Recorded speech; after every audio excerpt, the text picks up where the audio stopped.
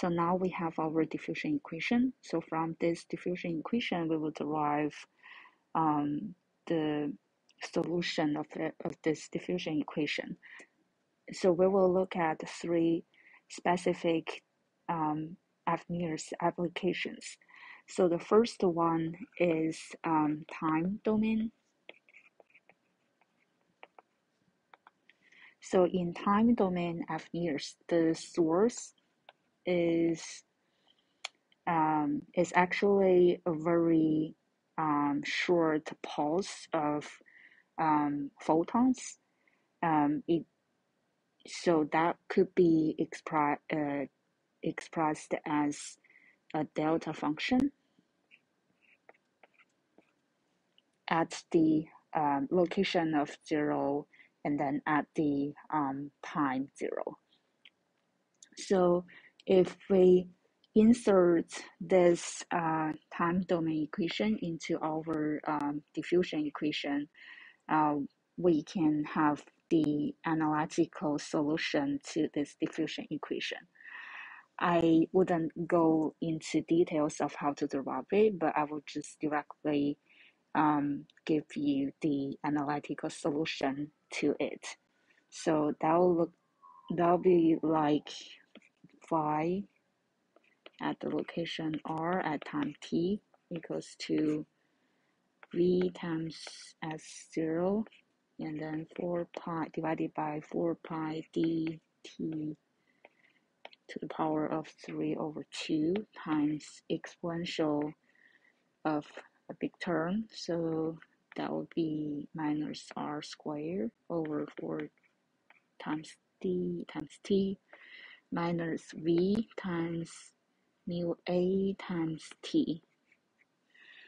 So this is the analytical solution to the diffuse equation when the source term is actually a delta function, which is the case in time domain fNIRS application. So from this solution, I want to point out two conclusions that we can derive from it. So the first one is how the photon fluence distributed with the distance r or the position r looks like. So we can see that r term show up here. So the relation between phi and r actually follows a Gaussian distribution. So that means the distribution of phi over r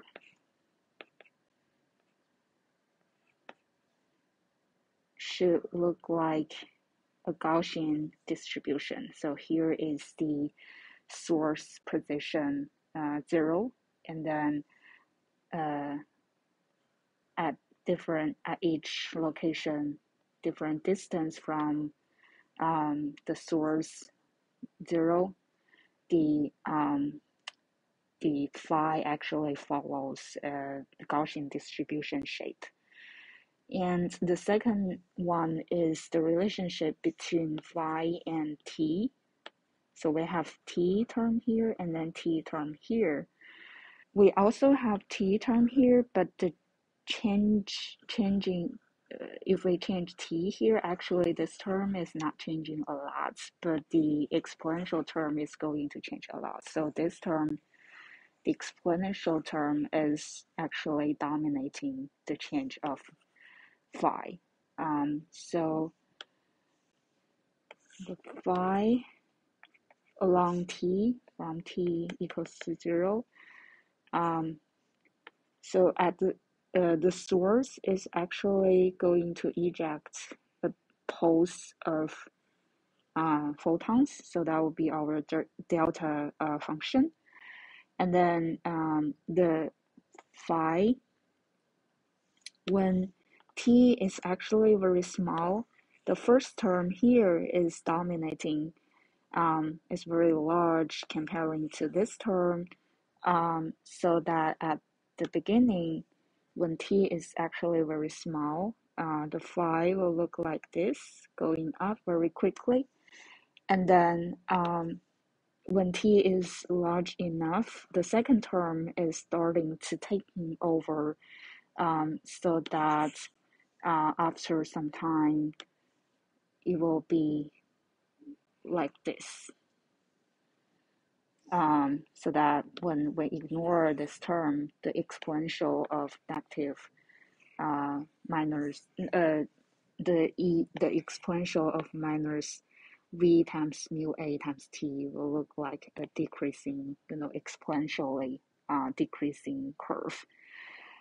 So that's also what we observed in time domain fNIRS system. So that by fitting into an exponential curve into this experimentally collected data, we can derive what's the absolute value of mu a. So that's time domain system. The second case is frequency domain system. So in frequency domain system, we will have a modulated light source. That means the source is composed of two parts, the DC part, which doesn't change over time, and AC part, which is changing at some frequency. So here we use the angular frequency omega here to express that. So since the light source is actually the sum of two parts, the photon fluence could also be expressed as two parts, the DC part and also the AC part.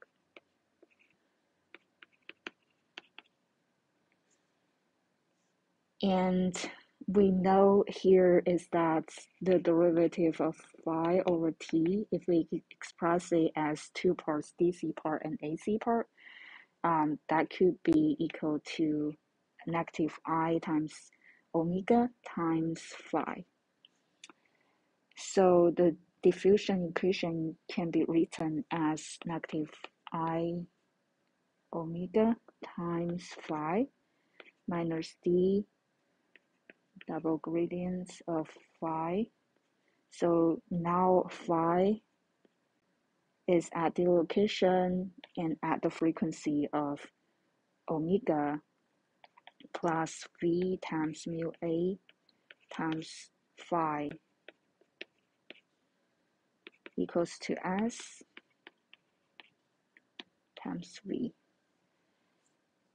And then we can further combine each term here together, and then we can extract phi outside. So that will be look like double gradients plus k squared times phi equals to v negative v over d times s.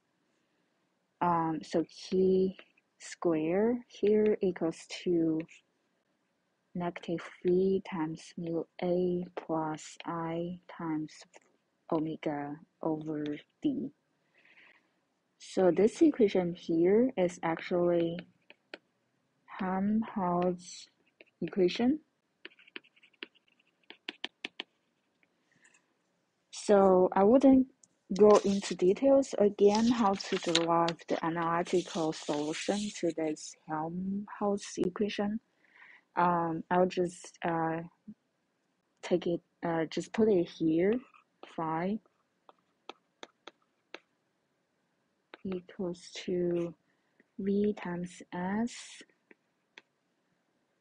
over 4 pi times d times e negative K, the real part, times R times E exponential of I times omega t minus K imagined part times R and over R. So this is the analytical solution. What is K real part and what is K imagined part?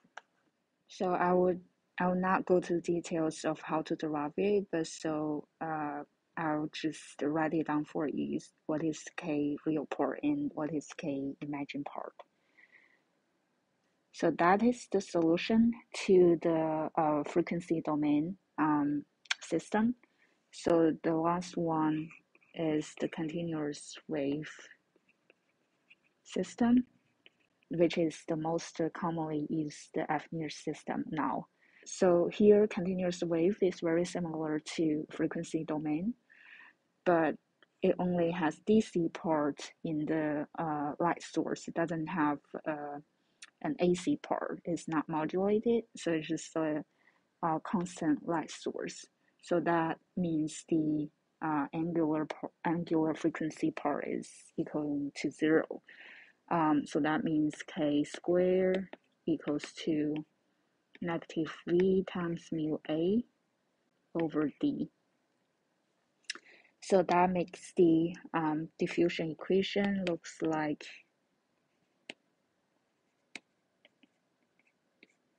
times phi equals to minus V over D times S.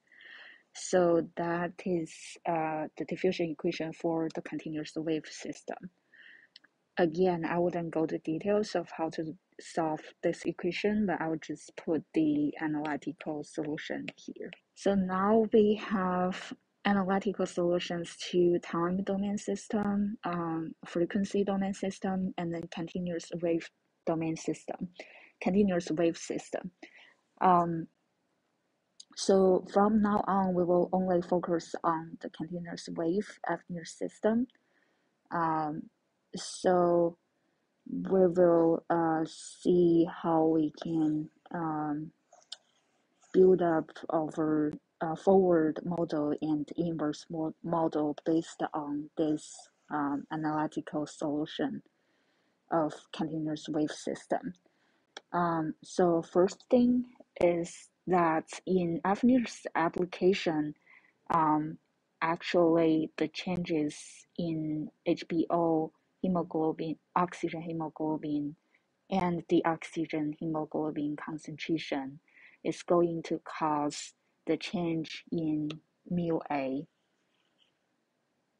And then we can use the detector to detect the intensity change, the photon fluence changes. By measuring that part, we want to derive what is the change in mu A, and then from the change of mu A, we can derive the change in HBO and HBr. Since we want to know how the perturbation in mu A is going to affect the change in phi, so we want to know that relation. So first, we need to express that perturbation in our optical property changes in our tissue, including mu A at the location R equals to the initial mu A plus the perturbation change of mu A.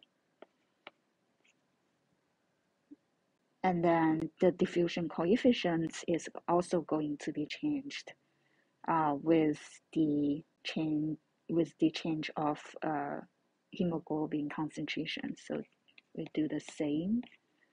D at the R equals to the initial value of D plus the perturbation of D.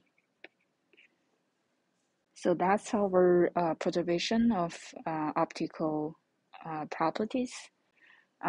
Next, we will see, okay, what's the change in photon fluence phi. So there are two ways of doing it.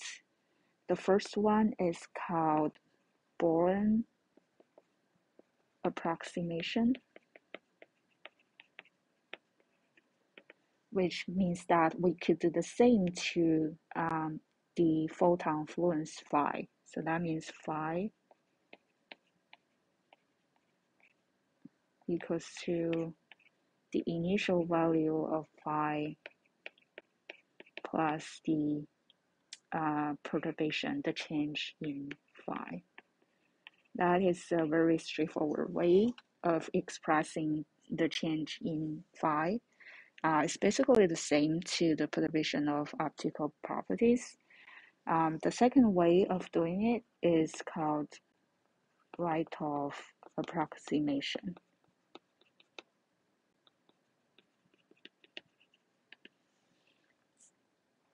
So right-of approximation is expressed, it's not a linear combination of phi 0 and delta phi. It is actually saying everything happened in the exponential space. So phi 0 plus delta phi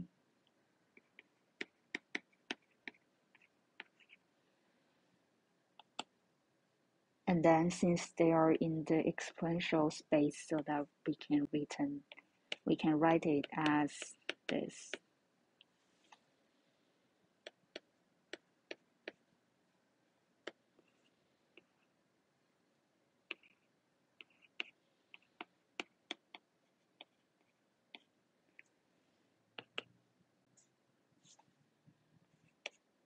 And then the first term is the initial value, so that would be phi 0 rs times e delta phi rs. So now delta phi can be written as negative logarithm of phi over phi 0.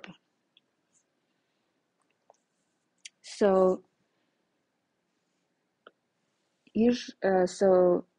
in practice, people are mostly using Rachtov approximation because it is more robust to the noise in the real measurement, because we use the phi divided by phi 0, so that will cancel out a lot of noise.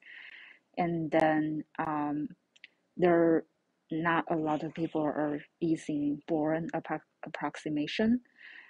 So here we will move forward with the Rachtov approximation here.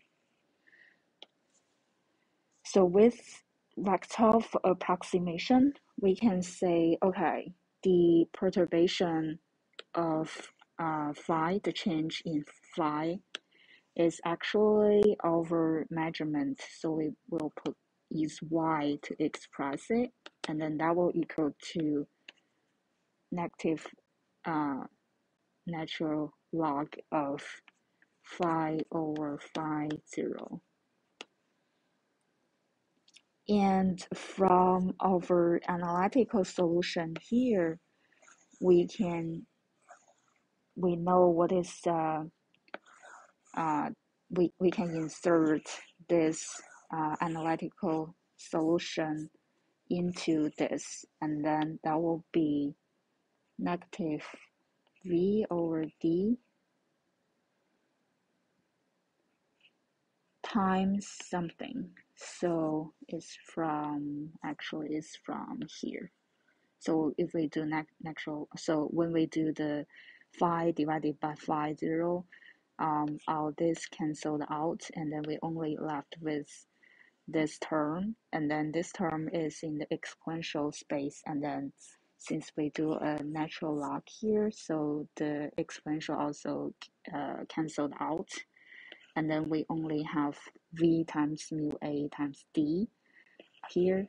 So we put V over D, and then what we really need is something can be expressed as delta mu A from our source location and our detector location.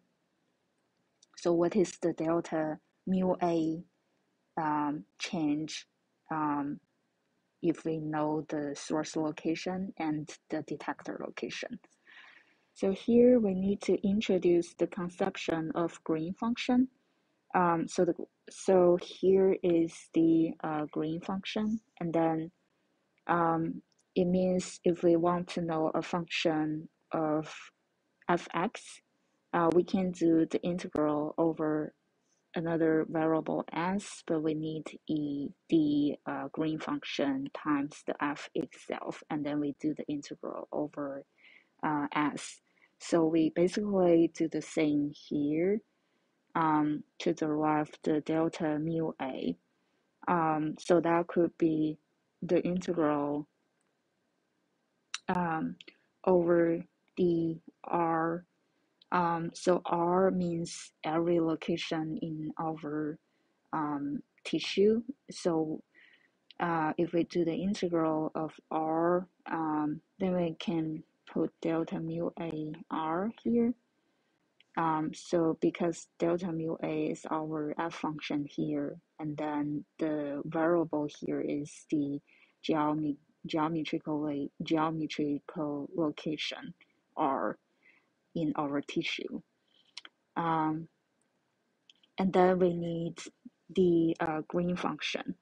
So we have two variables here, the source location and the detector location, which is our x here. So that will be the green function of rs r times green function rd r, and then we need to do a normalization of this green function.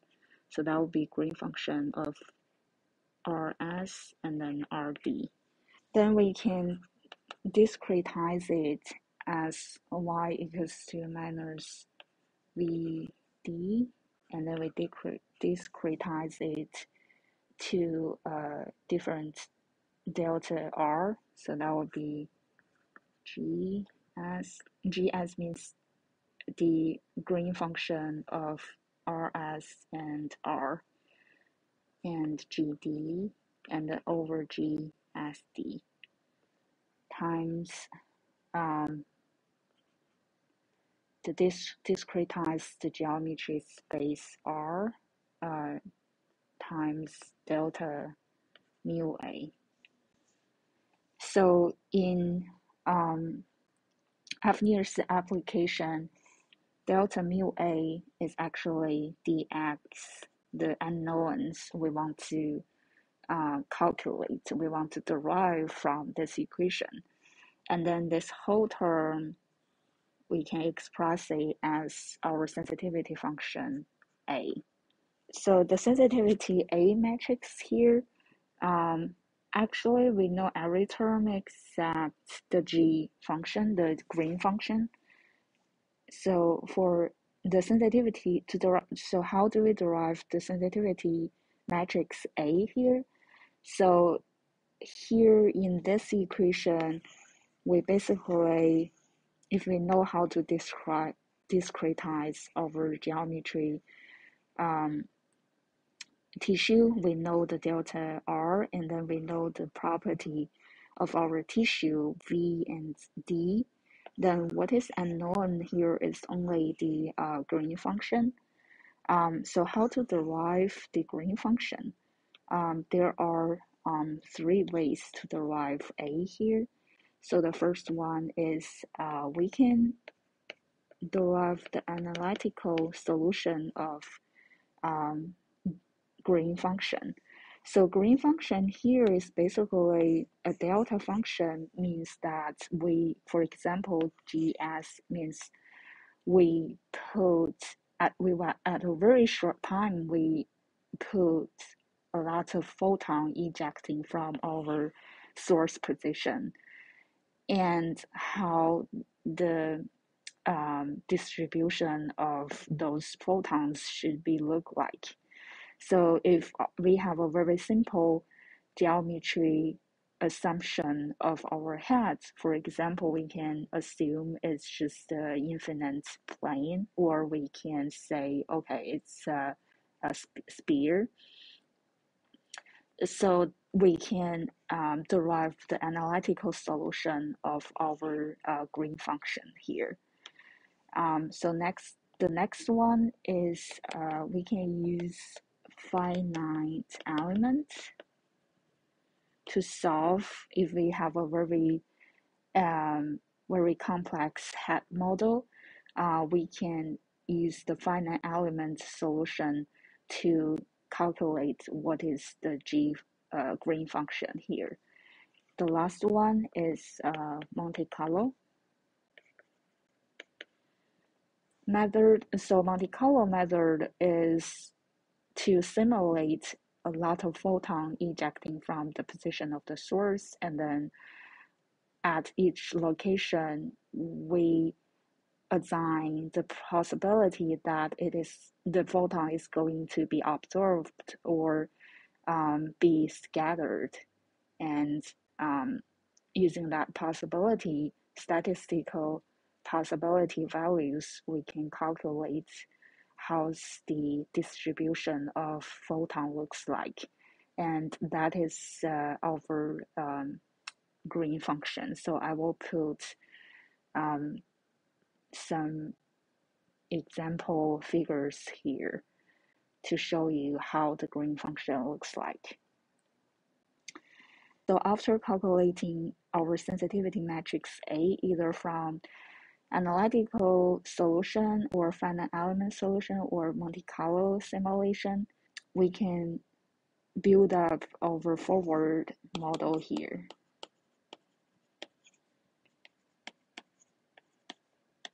which is y equals to a times x. After building up our forward model to solve what is x here, we need to solve this inverse problem, which is x equals to, so we need to do the inverse of a. So that can, I wouldn't go to details of it, but it can be expressed as this. So x equals to a transpose times y over a transpose times a. In most fNIRS application, a transpose times a is very singular, so that this problem is a illness problem. So that because usually we have way less measurements comparing to the unknowns. So the unknown is like much more than the measurements we have, making this inverse problem a ill-conditioned problem. So to solve that problem, usually we will do a regularization to that inverse problem. So the most commonly used way is to add a regularization term lambda onto the matrix of A transpose times A. This is the simplest way of doing it, but there are like a lot of different ways to do the regularization of this inverse problem. I wouldn't go to like more details of it. I just show a case of how you can do it.